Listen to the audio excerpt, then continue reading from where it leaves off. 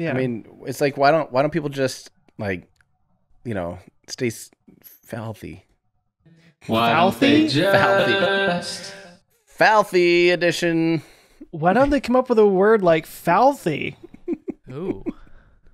Now, what were you actually trying to say there? Yeah, I was trying to get us into why don't they just?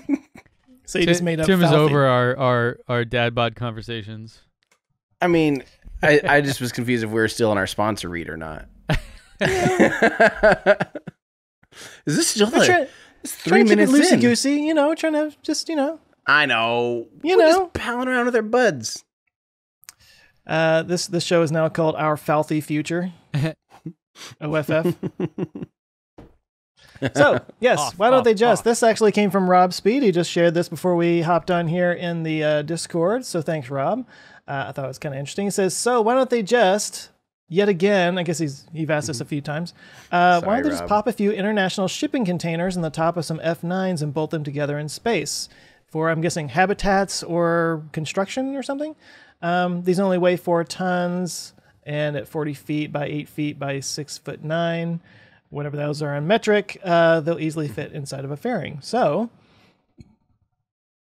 yeah.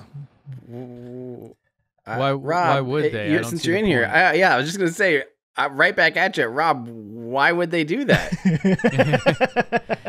Like, what's that? by gonna- Why shipping would they container, just?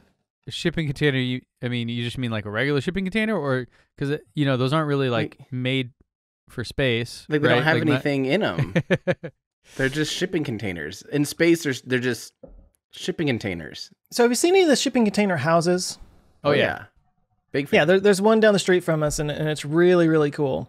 So that's kind of where I think he's going with that, is like take obviously they would have to be modified. They're not just regular shipping containers, just like in the house, but like if it's modified to be sort of a module for the space station, or I mean, once we get, there've been arguments made for doing construction in zero gravity. There's certain things that you can build in zero gravity that you can't build here on Earth. We covered a while back the human printing human tissue up in space that in zero gravity the gravity doesn't like squish everything together. It like lets it form its solid thing.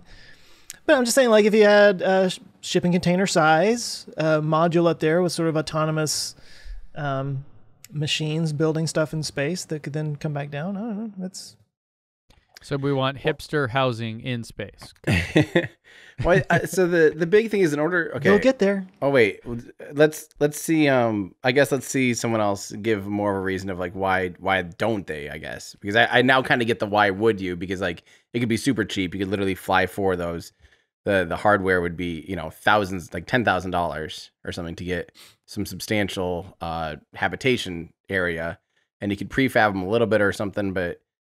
So why don't they do that instead of these? Well, because you don't crazy need things? that rigid and strong of a structure, right? Isn't the whole concept of the inflatable habitats like you could pack that down into a backpack size or something and then get there and bam, because you don't have, like, here we have pressure, right, from our atmosphere pushing down on us, and so like if you want to stack these things on top of each other here, well, yeah, it has to be able to hold the weight, which is from gravity. Up there, you don't have any of those needs at all, right? Like, I'm sure you need something to protect from the outside, but I imagine the shipping container is designed in a way, that accounts for gravity and atmosphere.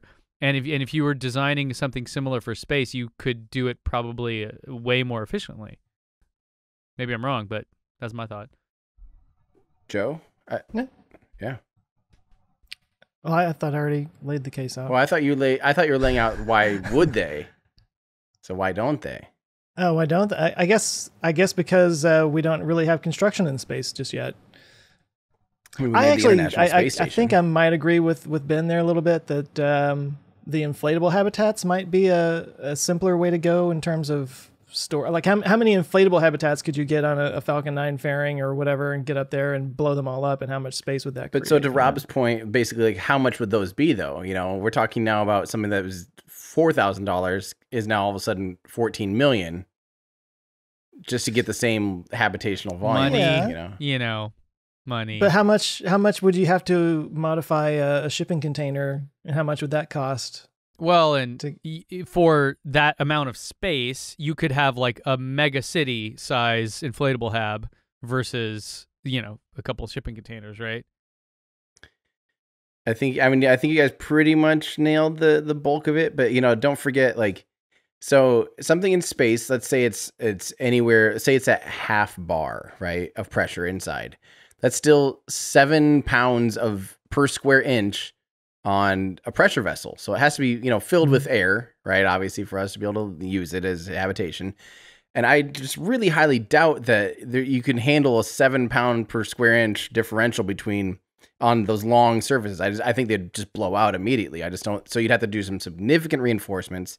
Things in space have to have significant amount of cooling and and environmental controls. So you're talking about the shipping containers. The right shipping now. container, yeah. Okay, sorry. Okay. Yep. Shooting it vertically has to be able to handle 3 Gs of load without crumpling. There's all these other considerations besides just, because they're designed to stack on each other, but like what are the loads on the long end? And at the end of the day, you're going to have to outfit this thing to be handling the rigors of space. And before you know it, you're just like, wait, why are we using bulky steel? Why are we like all of the decent aspects of it are literally like no longer space rated. They're no longer at all capable of something that you'd use in space. So you'd basically be starting from scratch and be like, oh, well, I guess none of this is really ready for space. Okay. I'm starting a GoFundMe. This is what I want to do. I want to send up a shipping container filled to the brim with fireworks. And then just send that over the entire United States. Okay. Just burning up through the atmosphere, just putting on a show. Beautiful. And that will cheer everybody up and get us through COVID. Yeah, I love it. Because they thought the Blue Angels thing would do it, and it wasn't quite enough. This is what we got to do. They're doing that, right? We did this. We talked about this before. There was like fireworks from space company, right? Oh yeah. Yeah, there is. You're right. Yeah. Yeah. But a shipping container worth? I'm just waiting for... Step up your game, son. I'm just waiting for, the Starbucks logo coming from space. Jeez. I bet you anything someday there will be like space advertising. Mm-hmm. Yep. Just like there are, those airplanes with the banners behind them. Yeah. Yeah. You're on the beach. There'll be like satellites just glowing across the sky. We've got them. It'll We've be got like them a in ticker. spades here. I think I sent you guys a photo of one because there's like a strip club that advertises, and it's always like, "Daddy, what's that?" Like, "Oh, that's where Daddy goes when Mommy's mad at him," or something. And you're like, "Oh God!" Like, there should be some limits on that. People, we should have some decency in public spaces. Doesn't. It's not the American Doesn't way. exist. Not in this country. Nope.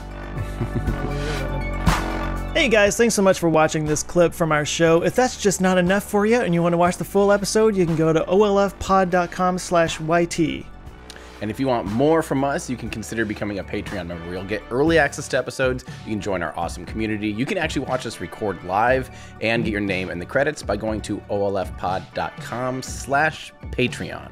So thanks everyone for watching. Check back every Friday for new clips here and new episodes on the main channel. Thanks, everybody.